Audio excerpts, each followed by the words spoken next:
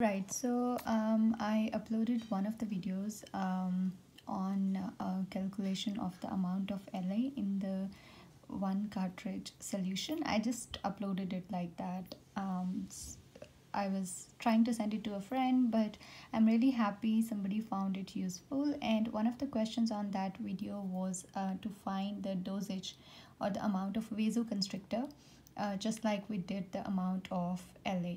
So it's nothing different, it's almost the same, and that is the purpose of this video. For example, we said that in one cartridge there would be some of the other ingredients plus vasoconstrictor plus LA, and we had the strength of the LA. Similarly, when we have the vasoconstrictor, let's say we are talking about the adrenaline, so we could have 1:80,000, 1:1 lakh, and so on.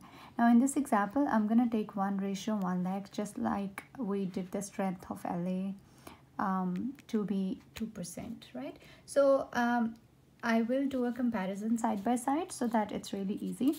When we said the strength, we said 2% means 2 by 100, and the units were gram per milliliter, and that's the same here. So it's 1 by 1 lakh, that is 1 by 10 raised to 5, and the units are the same, gram per milliliters. Right, so next step was we wanted to convert these grams into milligrams, and we multiplied it with the 1000, as 1 gram is equals to 1000 milligrams. So same way we're gonna multiply this with 1000, and this becomes milligrams per milliliters. So this comes out to be 0.01 milligram per milliliter.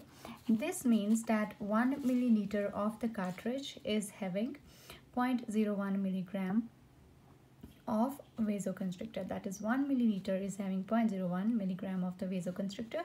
Just like we said, 1 milliliter of the cartridge is having, this was the number, 20 milligram of the LA solution, right? So if we wanted to find it out in 2.2, that is the total volume of the cartridge, we could simply multiply it with 2.2. We can similarly do this here. We can multiply it with 2.2, or let's say in the question it only wants to know what is the dose of the vasoconstrictor, like what's the amount in the milligrams if it's talking about the 1 to 1 lakh. So you can find it out like this. And if it wants to give the answer in micrograms, so we know that 1 milligram is equals to 1000 micrograms. So you simply need to multiply it with 1000. It will be 0.01 into 10 raised to power 3. So same way you can find the amount of vasoconstrictor. Same way, I mean, just like you had found the amount of the LA. Now in the next video, I'm gonna do the maximum dosage, because that's also an important calculation that we normally find in the exams.